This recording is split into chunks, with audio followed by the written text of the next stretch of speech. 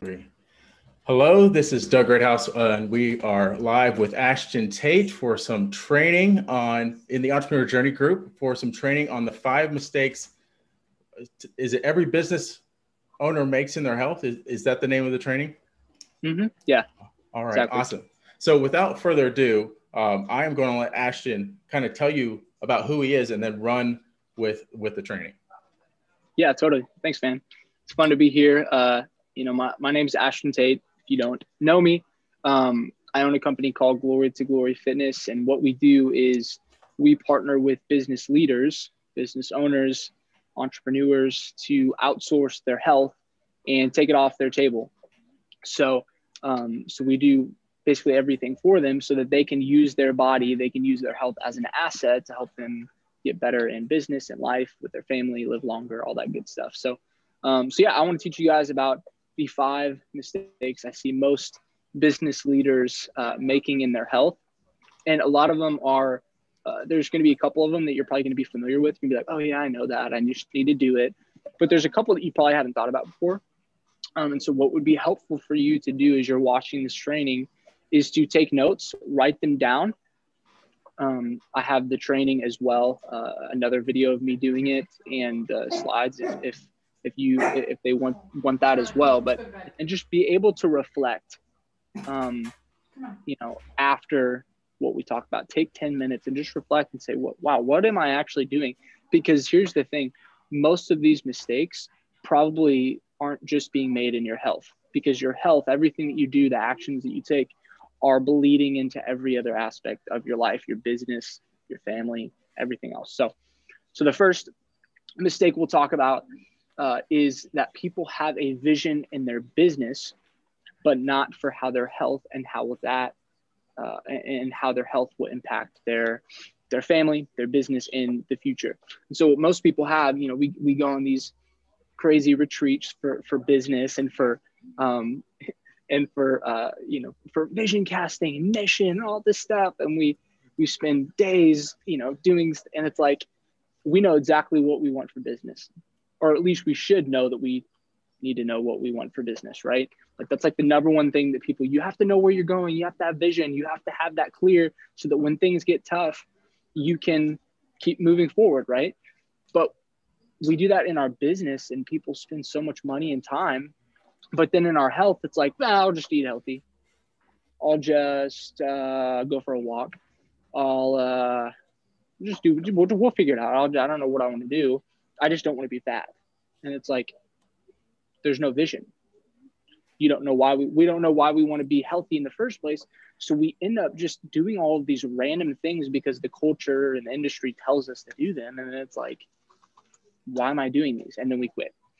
And so that's the first mistake. And the remedy to that is to get vision for why you want to be healthy, not short-term things like, oh, I want to look good. I don't want to be fat. I don't want to have all this stuff. Again, there can be a short-term aspect. Of course, we want to look good, but those are secondary things. Get a primary vision of where you want to be in the future in your business and your life and your family, and what your health is going to have to look like to be that future version of yourself. Get a vision of why you want to be healthy, and then just work it backwards to see what you need to do in the day today. So that's the first mistake that I see pretty much everyone making. And so that's number one. Number two is, this is a really big one too, that literally everyone makes, and everyone gives excuses. Even some of my clients, I have to like knock it off. But they think that they're too busy right now, that this season is too crazy. There's too much going on. I got these deals that are going on, and it's just this season, and it's just, but once this is done, once I'm through X, Y, and Z, once I hire this person, once it's after the holidays, whatever, there'll be this perfect time where the heavens are going to open up and everything is going to align, and being healthy is just going to be easy. And then we tell ourselves that like year after year after year after year. And it's like this chronic, like being too busy and not making time. You will never find time to be healthy, ever, period. There's never going to be time in your schedule to be healthy. What you will have to do if you want to be healthy is you will have to make time. And so what I help people do and what I advise you to do is to put the first things first. If your health is a priority, but you're not fitting those things into your schedule first, because what most people do is they put everything in their schedule, they have everything in their week, they let people, book access onto their calendar, and then they try to fit in their workouts and family time and all the most important stuff around that, rather than plugging the most important things into their schedule first and then scheduling everything around that. They focus on the short-term intensity of the season rather than the long-term endurance and consistency over time. There will never be a perfect time ever. And so ask yourself the question. The remedy for this is to ask yourself the question, how do you know? How do you know that there's going to be a perfect time to take care of yourself? Because there probably isn't going to be. The chances are once you get through this season, something else is going to come up. And it's good busy. It's like you're making stuff happen. Your business is growing. All this stuff is going on. You have more kids, whatever it is, there's always going to be something. And so we have to make time for the things that are important. That's mistake number 2. Pretty simple. Number 3 is they try every shiny new thing, hoping that something will get them quick results. The key word with this mistake is quick, is trying to do things fast. Quick and hasty results never last, ever, period. If we try to get things quick and we shortcut the process, we'll feel good right now. We may look better right now. We may look like we got stuff together, but in a year and 6 months and 20 years from now, we won't have the foundation built. So I like to give the example of building a house, or even a bigger building. Like, have you ever driven past a building where it's like they've been digging that hole into the ground for 6 months? What are they doing? And then you drive past it like a week later and the whole skyscraper is built. And you're like, what the heck happens? Because the foundation takes the longest to build. You got to dig deep. You got to do the right things in the right sequence in order to get lasting results. So you have to build that foundation. So don't go from every new fun, shiny thing that's new and fun and get you quick results and the new diets and quit all that. Get back to the simple things that are going to help you get to where you want to be. Not just right now, but in the future as well. So don't look for the hasty results. Look for how this is going to impact you 10, 15, 20, 30 years into the future. So that's number 3. Number 4 is they focus on doing instead of being. They focus on adding more things to their checklist, working harder, right? I get it. I'm like a striver. I just want to get stuff done. I can just work harder. If I can just kill it. And it's so harmful to us, because if you work harder at the wrong things, you're really just getting farther from your goal in a lot of the ways, right? And so we have to focus on who we want to be. Remember that vision, that future version of ourselves. Who are we called to be? What are the people that we're called to impact? How are we supposed to serve our family in the future, in our 60s, 70s, 80s, right? How do we want to leave that legacy? Who do we want to be? And then act like that person, right? Do we want to be the person in the future who has to walk around with a cane and who has issues and joint pain all the time, or has to go to the hospital all the time, or has to when your grandkids go over to your house, they see your 50 different pill bottles and they worry about you all the time? Who do you want to be? What example do you want to set for the next generation? And be that person. Take small steps towards that person every day, so that in the future you can become them, rather than just trying to do a bunch of random stuff. Because here's the thing. Here's what I want you to take away from this mistake number 4. Your health is not about you. Your health is primarily about others. It's not about how people can perceive me, how I look to others, how I can feel about myself. Primarily, again, I want to look good for my wife. I want to, but those are secondary. Your health is about how you can serve others in the best way possible, whether it's your customers, your family, your friends, whatever that looks like. So that's mistake number 4. Mistake number 5 is this: they don't count the opportunity cost. We've all heard of opportunity cost, right? Like there's a cost of doing something when you should be doing something else, right? So, we think of marketing, or we think of, taking a speaking event where we could be making more money here, or over the long run, or whatever it is.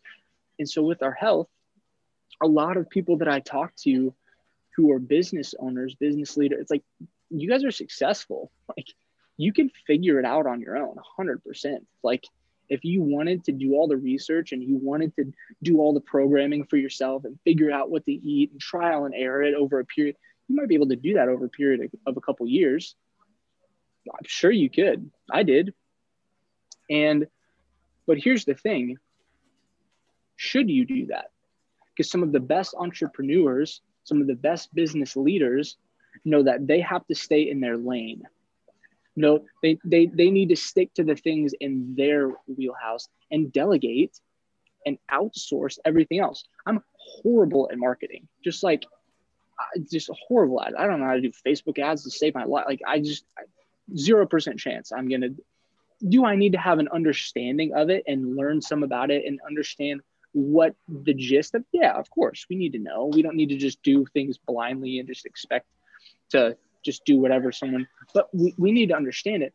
But I'm not going in and trying to do that stuff myself, because first of all, I'm not going to get the results, and I'm going to spend a ton of time doing this that's not in my wheelhouse, not getting results, when I could be doing things in my wheelhouse, making way more money, having way more impact, and not hating my life, right? And so we don't count the opportunity cost. How much money are you making, or are you not making, trying to do all this little stuff in your health that may or may not be working, when you could outsource that to someone else, me or someone else that there's a lot of people in the health industry, when you could outsource that out and see an increase in every area of life, because you're putting all of your time into the things that actually matter and that are in your wheelhouse. Don't do the things that you could do, because we could do anything. Do the things that you should do, and you're going to go way farther for way longer. And the last thing I'll say on this point is, what you sow is what you will reap.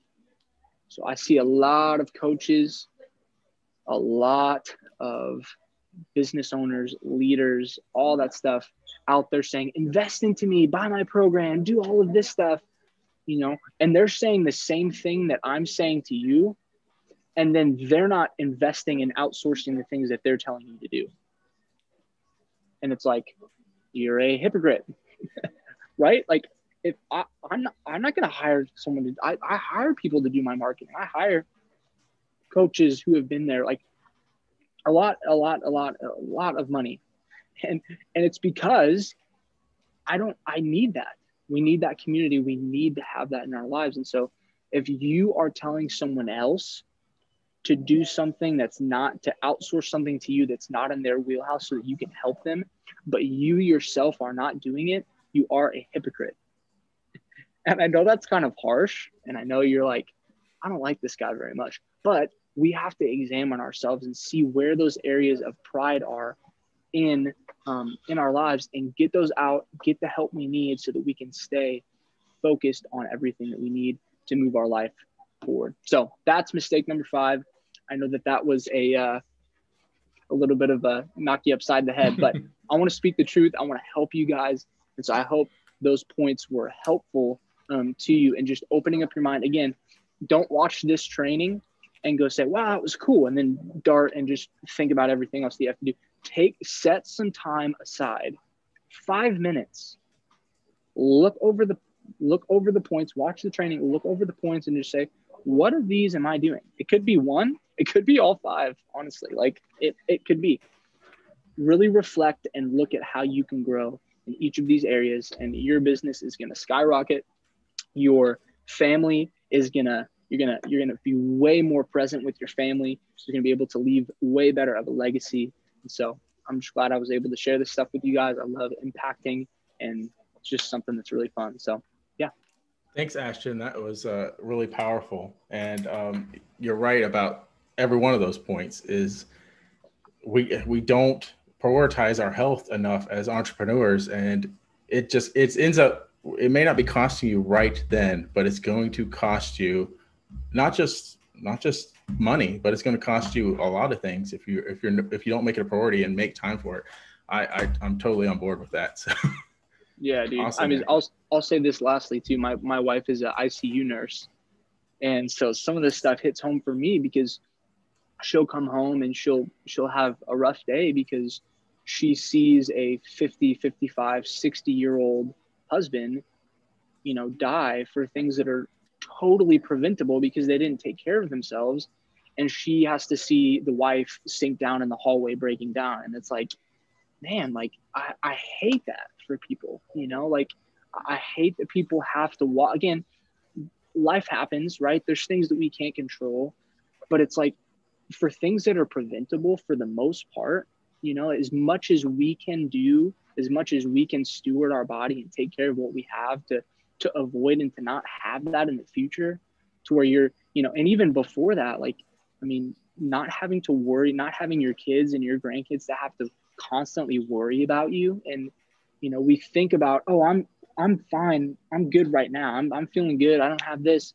And so it's like, we get this tunnel vision for where we're at right now, but we don't see that what got us here may not be what's going to get us to the future. The things that we have right now that are okay in this season could be insufficient for future seasons. And so, I'll just leave you guys with that reminder of like, man, I hate seeing that for people.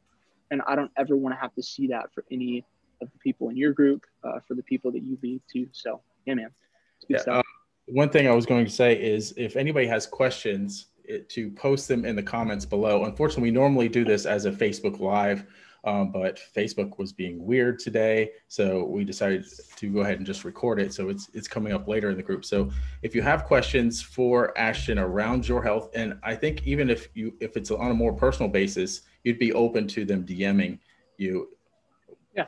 Okay. Totally. I just want to make sure before I say that's okay. I just want to make sure, because some people are so guarded with their current state of health that they don't want to just ask a question right out on social media. So I thought that might be a good avenue for them just to reach out to you in a DM but if it's just a general question around health, definitely post that in the comments, and Ashton will see that because he's going to be tagged and he's in the group. So how else can someone reach out to you if they want to reach you for further information on what you do and how you can help them? Yeah, honestly, man, just biggest way is probably just DM me on Facebook. I mean, you'll see my name on the post. Just go and just hit send a message. That's probably the easiest. Obviously, I have business email. It's hello@glorytogloryfitness.com. So that's pretty simple as well. But yeah, if you have any questions, we have so many different resources that we've done for clients or for free training. So, if you do have a specific question that's a little bit more sensitive, yeah, like just shoot me a message. I'll either have some good advice or I'll have a good resource that's specific to what you're dealing with. So would love to help any way I can. That is awesome. And remember, as entrepreneurs, we need to take care of your health and in order to keep pushing forward. Thanks so much, Ashton. And I look forward to connecting again at some point. Yeah, brother. It's been awesome. All right. Bye.